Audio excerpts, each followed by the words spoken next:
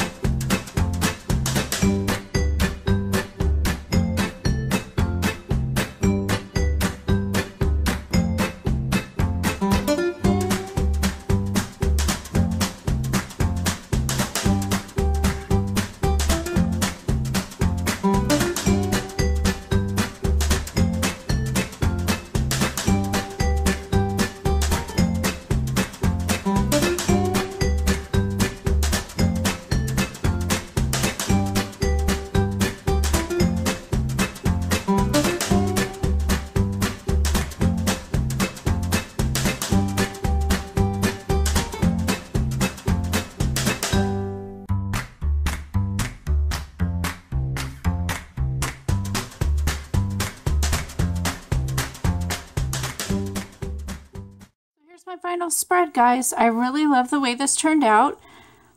It actually went pretty quick because after putting down my washi tapes, I just didn't think it needed any more like full boxes of paper or anything. So I just went ahead and decorated with all the stickers, and I made this really cute watermelon paper clip. It was super simple.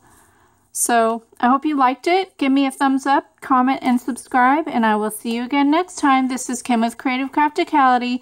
Bye. God bless.